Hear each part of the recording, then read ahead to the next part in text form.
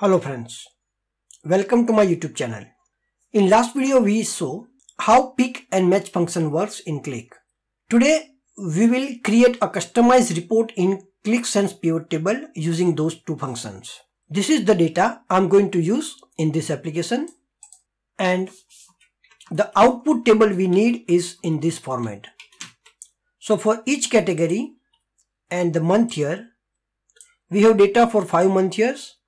So for each category and each month year, we need a customized report, something like this. First line is sales, second line is profit, and third line is profit percentage. And these three lines will get repeated for every categories. This data is available to download. You can check the description section and there is a link available. We also need to give color code here so that it will differentiate one category with another category. We will now try to create first pivot table and then we will implement color. I have loaded this data here and I have also created order year, order month, order quarter and order month year. Now I will try to create a pivot table first. So we will use pick and match function here to get our desired result. So if you see, we need these three: sales, profit and profit percentage. So I will create a dimension field with inline load and will add this three field as a value. So at the back end I will say dimension table and I will say load star inline, and here I will give field name as dimension dim and I will add these three field values. Now I will load this data, and because we need category as our first dimension, I will use category as first dimension, and second dimension is order month year, and here I will use sum of 1. So we get output something like this, and this month here will go as a column. Okay, so now we have to forcefully add these three field values which we have created using inline load. So to do that I will add, let me increase the size. Okay. So I will add dimension here. So now you can see we are getting profit, profit percentage and sales. I will do sorting and I will remove all the sorting. It will automatically take the sorting based on the load order. So load order is sales, profit and profit percentage. Now I will use pick and match function here. So instead of sum of sales 1, I will write here first match, and I will say match with my dimension and with sales. Second one is my profit and third one is my profit percentage.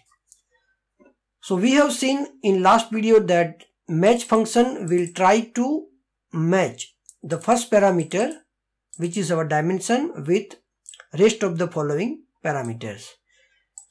So we will get output something like this. Sales is our first one because we have mentioned sales first, profit second and profit percentage as third one. Now we can use pick function here. We know that pick function is taking first parameter as an integer and it will give you the result based on the following parameters. So here I am getting result 1, 2 and 3. So I will say if it is 1 then give me 100, if it is 2 then give me 200, and if it is 3 then give me 300. And let's see what output we are getting. So you can see now for sales we are getting 100, profit we are getting 200 and profit percentage we are getting 300. So instead of using 100, I can say I want sum of sales. So now we are getting sum of sales here. Instead of 200, I can say sum of profit. And instead of 300, I can say sum of profit divided by sum of cost, which is my profit percentage. So now we are getting the desired result. Only things we need now is to format it properly.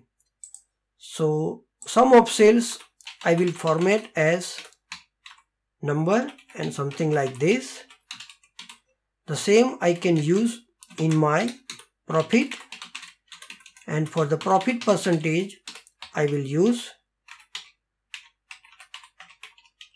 0.00%. And now you can see we are getting the output which we require. Next step is to give color. I will create a variable for the color. I can say v color 1 and I will use this color RGB 235, 235, 224. So this variable is created now.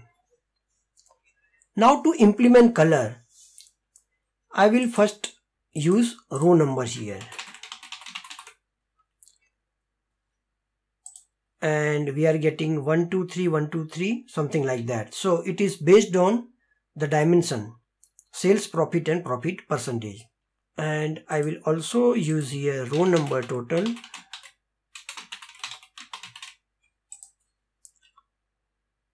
So it will give me total. So for the row number total, I will write here odd. It will give me 0 or -1 based on if the row number is even or odd. So if this row number is odd, I can say if odd row number total, then give me this color. So this is giving me the color something like this. So this expression I will copy and using background color of my category. So first thing is done. On a category I will get different color. Now in a sales, if I will try to implement the same here, it will not work, because this category is now divided in 3 different dimensions. So I will write another expression here and I will say row number total and then I will divide by 3. So I will get answer something like this. Now I will do sale of that. So it will give me the full next possible number. So now we are getting 1, 2, 3, 4, something like that. And again, I will implement odd function here. So it will give me -1 or 0. And now I will use here if this is odd, then give me color.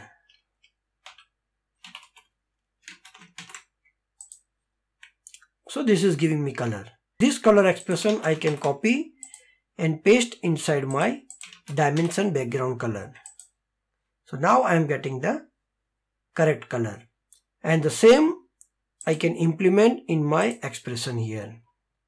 So in expression background color I will use the same. And now I don't need this row number and all others. And we are getting the output. So in this video we learned how to use pick and match function to create customized report and how we can differentiate different categories by implementing color. Hope you like this video. Thanks and have a great day.